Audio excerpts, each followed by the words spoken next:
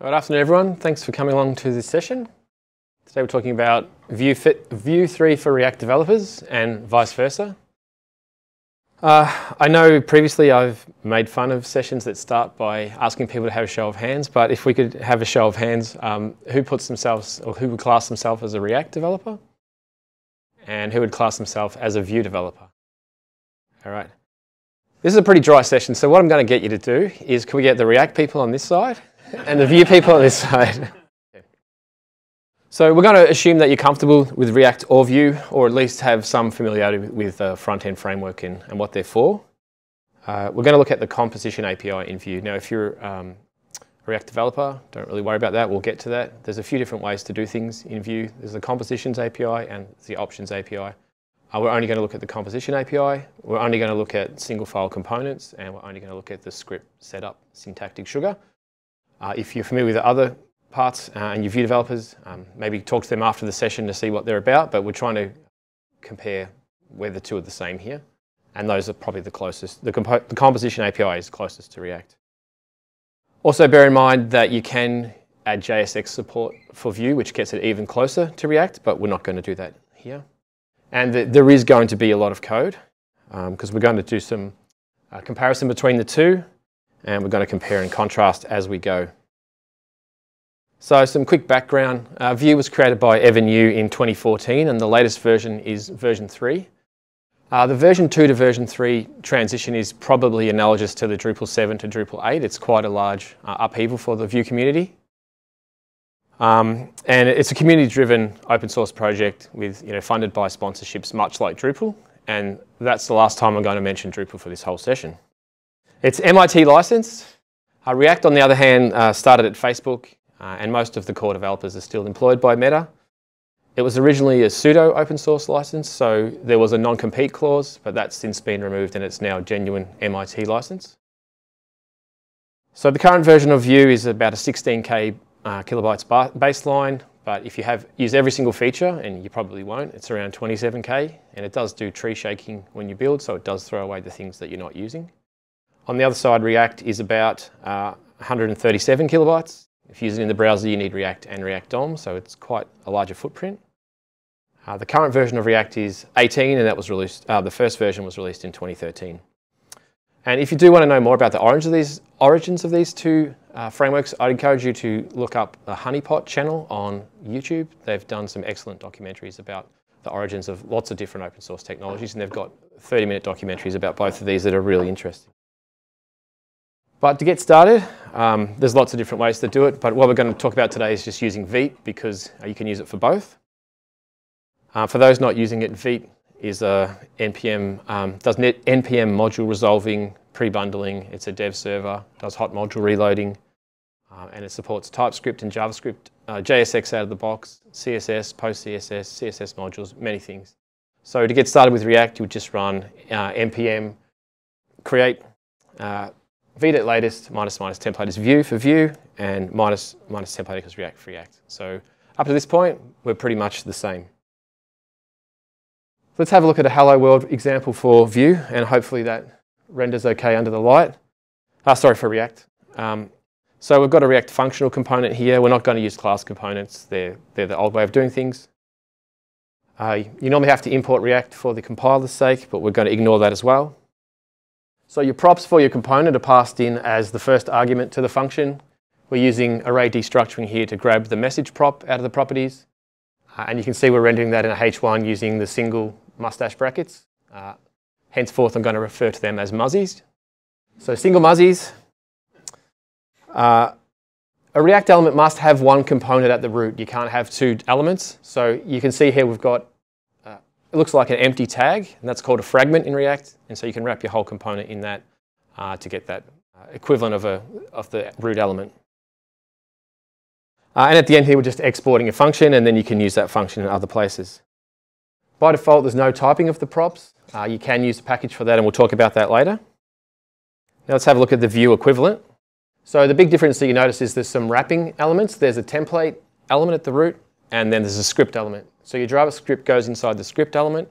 Got the setup keyword there, which does make things a lot simpler. And another distinction is there's double muzzies to output your variables. So this is much closer to Twig, if you're familiar with Twig. We also have to use this define props function to tell Vue what the props available are. And here we're saying message, it's type string, and it's required true. And we'll talk about that a bit more once we get further into it. Again, mounting your application, once you've built something, you want to actually use it in the browser. On the React side, you need to get React DOM and React. You create a root by passing it a DOM element, and then you call render with the component that you want to render into that HTML element. On the Vue side, it's very similar. It's a little bit more succinct. So you import create app, you call create app for the app component, and then you call mount, and you just pass it a DOM selector, so it handles the query selector for you. And when you get to definition of props, I mentioned before that React doesn't have strict typing out of the box unless you're using TypeScript. And so you can use a prop types package. You install that, and then you can put a prop types static property on your function and tell it, for example, here, there's a person name prop. You can see the component outputs hi person name, and we're saying that that has to be a string and it is required. And you'll get warnings throughout your compilation and in the console in development mode if you're passing the wrong thing. I said before on the Vue side, you had to declare it. But some other things you can do in Vue that are not as simple to achieve in React is you can actually make a validation function. So you can have it dynamically return whether or not the prop pass is valid. And one thing to notice with this default Johnny, that works fine for statics, but for arrays and objects, you have to have a function there that returns. So like a factory function, basically. When you go to render your components, this is the React example. So we've got a component here called someParent. It takes a prop called person name. And then we're creating like a Pojo, plain old JavaScript object with the person name property. And there's three different ways here to render my component, which takes a person name. The first one, we're passing a static string Bessie, and that will never change. We're using double quotes there. The second one, we're using a variable, so person name is the variable being passed in as the prop, and we're using single muzzies there and no double quotes. And then the third one, we're using an object where the object properties align to the props of the component, and you can just use the single muzzies and then the spread operator. On the Vue side, it uses kebab case for its props. So you can see down the bottom here, we've got person name with the capital N, but up the top, it's more HTML-like, person dash name. And again, here's the same three examples. So a static string is in double quotes. And this is where things get a bit interesting in Vue land. If you want to use a variable, you put a colon in front of the prop, and the JavaScript, it recognizes what's in between the double quotes as JavaScript, and so that knows to use the person name prop. You'll also note that I've omitted the defined props here from the previous slide, but that person name is defined ahead of time. And then the last one, vbind, is equivalent to the third example over there. So if you have an object where all the props have the same names as your component, you can just use vbind.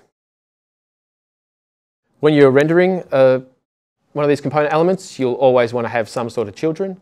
So say, for example, you've got a h1 that wraps some child elements, or a div, for example. So in React's case, there's a special prop called children, and that will give you, a node or a tree of nodes that you can just output with the single muzzies.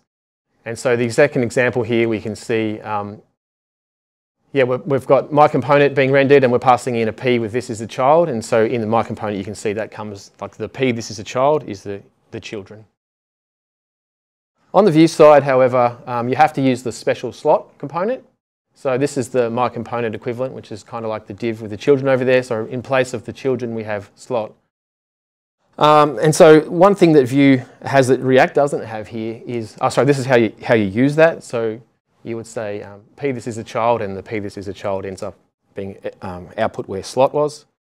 But with Vue, you can have multiple slots and you can name them. So consider like a typical layout where you've got a header and a main and a side. You can have 3 name slots there, and then to render that, you have the template meta element, and you can say v slot colon the name of the slot. So this is something that Vue has is a little bit stronger than React. It doesn't have, you can actually have multiple child elements here. So just a quick temperature check. Is there anyone who was in the React camp that is now Vue curious, or vice versa? Show of hands, anyone? Yeah, there's a few. Okay, that's good. And I'm putting these in here because, as I said, there's a lot of code and this is very dry.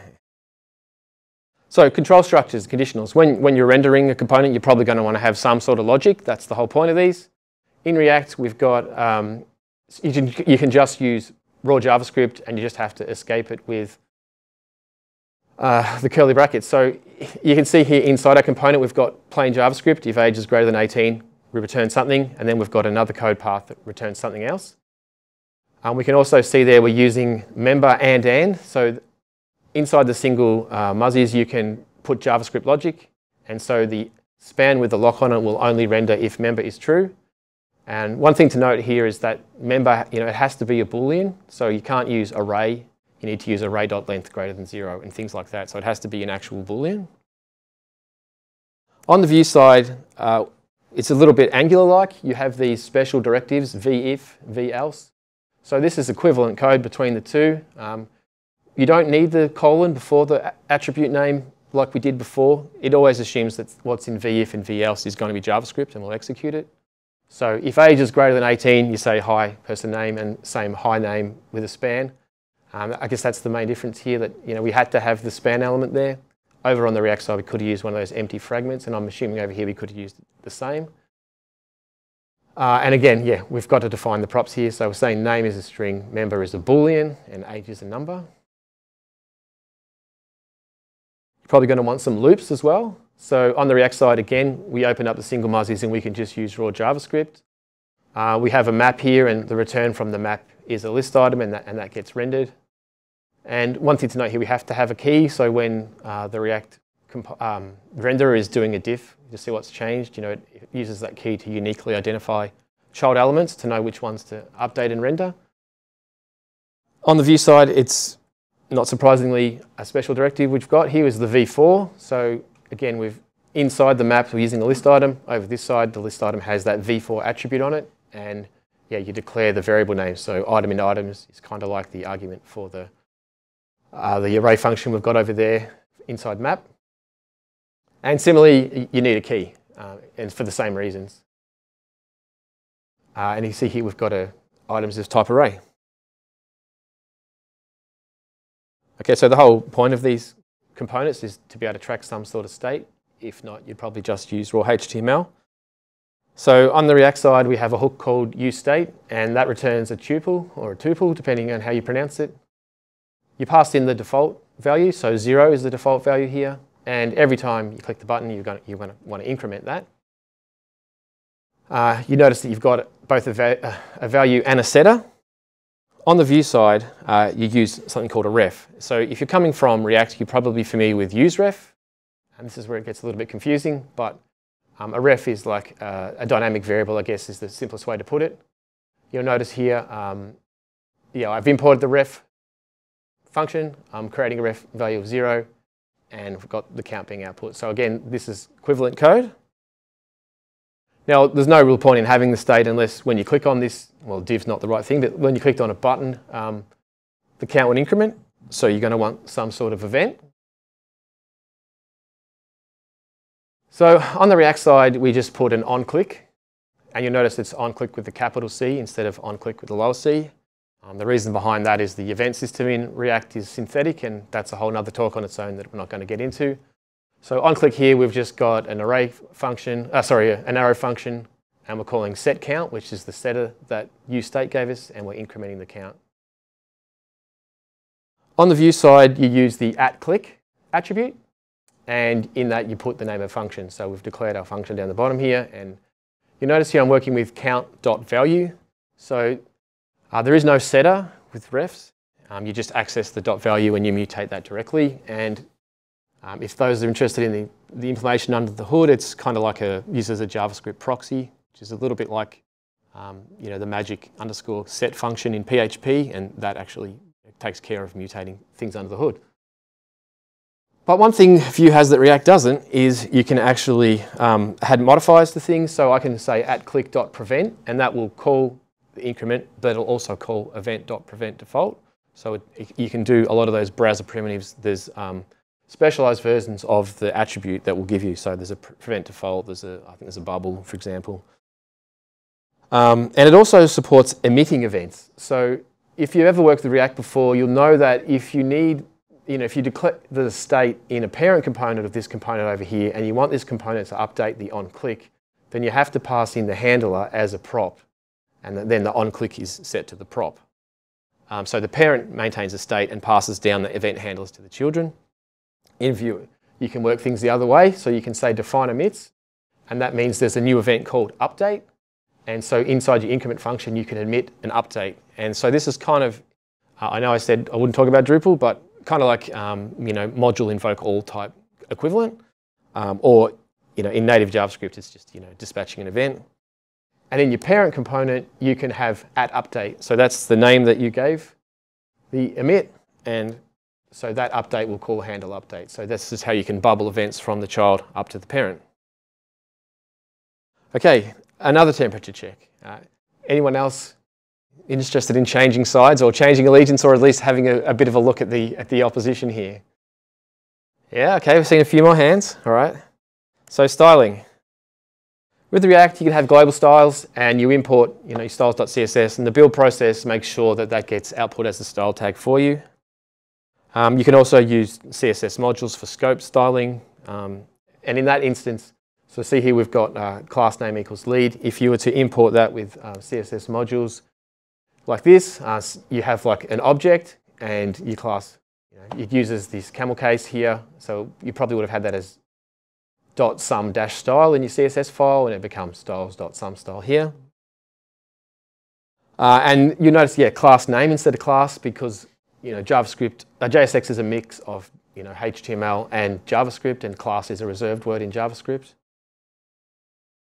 React also has a multitude of CSS in JavaScript libraries like emotion, style components, vanilla extract, and they're all trying to make things easier to manage for your styles. Vue on the other side has scope styles out of the box. So we had a template tag, we had a script tag. Now you just add a style tag to your component, and you put the scoped keyword on it. So .sum-style in this class is different to .sum-style in another component. And again, it's just class, not class name. I'm going to start speeding up a bit because I think I'm going to run out of time.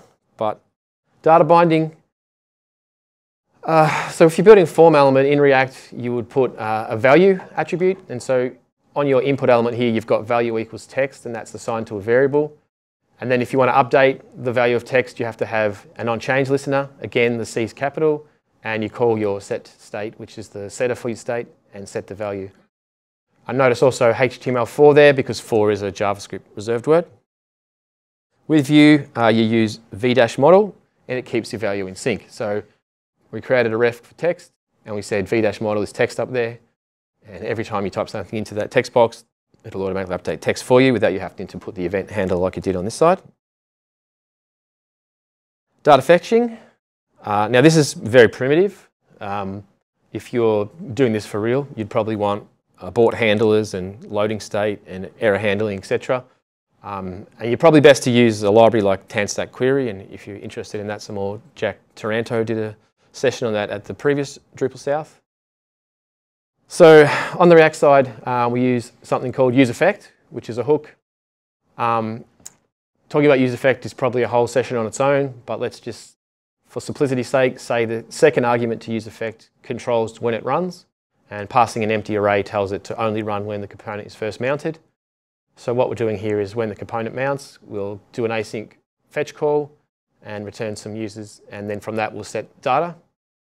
And then down below in our, where we're returning the markup from the component, we've got one of those ands inline there. And so if there's data length greater than 0, we're outputting a list of the users using map like we were before. On the Vue side, it's pretty similar. So, but we can actually put this straight in our script. So this will mount. As soon as it mounts, it will fetch and it'll update. And again, we're using data.value for our setter. And when that async call has finished, Vue will re-render and the list will be output. So we've got equivalent kind of control structures. We've got v-for in place of the map. We've got v-if in place of the conditional at the front. Looks like one of my curly braces ended up on the next line there. I think we've done enough temperature checks. Okay, so global state. We don't really have enough time to go into global state management in detail. We saw some use state and ref things before. And obviously in any app of any sufficient complexity, that's not going to scale, and you're going to want to look at some sort of global state management. In React, there are two hooks out of the box, use reducer and use context, and they let you sort of wrap your components in a context provider, and the context provider lets you access state from parent components without having to pass the props down, something called prop drilling.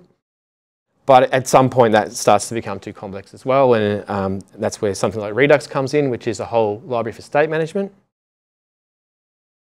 And on the Vue side, there's an equivalent called Pinia. So Pinia is a state management library for Vue.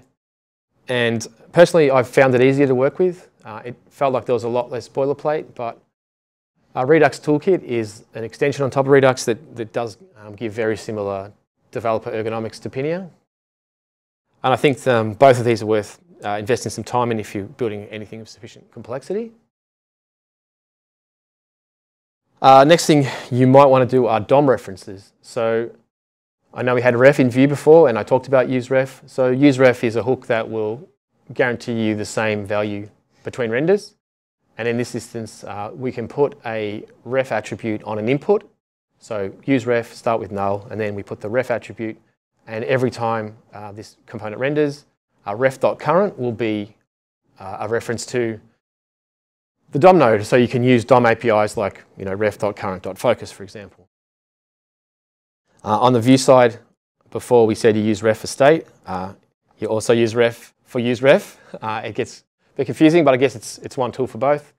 And same, you declare your ref like you did before with state, and you set ref equals input just like we did over this side. And yeah, you can access it with .value, which was consistent with all the other Vue code, whereas over this side it's .current. The next thing you probably might want to do something with is component lifecycle. So I talked before about use effect, and I said I won't go into much detail. We saw before if you pass an empty array as a second argument, it'll render on mount. So the do something on mount code there will run. But you can also return an arrow function from that, or like a function from that, and that function gets called when the component gets cleaned up, so you can do something on unmount. On the Vue side, it's a lot more explicit. There's two hooks that you import, on mounted and on unmounted, and you declare your callback for those. There's a lot of jokes and etc. on the internet about use effect. Not as many as about exiting Vim, but getting close. So this is a little bit nicer. Yeah, so that's the summary. Here's a link to the slides if you want to refer back to any of this, because I'm aware there's a lot of code on there. So yeah, I hope you saw from this that there's a lot in common. And I hope you would think if you revisited this or went back to it, you could translate a concept from one that you were familiar with to the one that you weren't familiar with. And I'm interested in what people think about what they prefer. And probably the million-dollar question is, which one do I prefer, which I haven't really alluded to until this point. And for me, Vue has a lot of nice developer features. And as you saw, several things like forms and data fetching and styling, they just feel easier. But conversely, React, the ability to just use plain JavaScript inside your component for things like list items and conditionals feels a little bit less magic than the attributes like vif and v4. So to give I'm not going to commit to an answer. I'd say, I think I like both of them. And I think as part of, as in our role as modern web developers, I think it's important for you to know the strengths and weaknesses of both, just like you would with Drupal modules. And yeah, as I mentioned before, the size of Vue versus the size of React could be a telling feature in your project, depending on what you're dealing with. And there are like lighter weight versions of React, like Preact, which are largely the same, but a much smaller sort of download size. But yeah, I think we've got some time left for questions, so shout them out. Pimple. So for the recording, Jibran pointed out you can use Pimple. Is it as well as Redux or instead of Redux? Instead of Redux, which has less boilerplate. I'll have to have a look at it. And yeah, as always, I'm on Slack. Feel free to ask me questions if you think of something after the event. All right. Cheers. Thank you.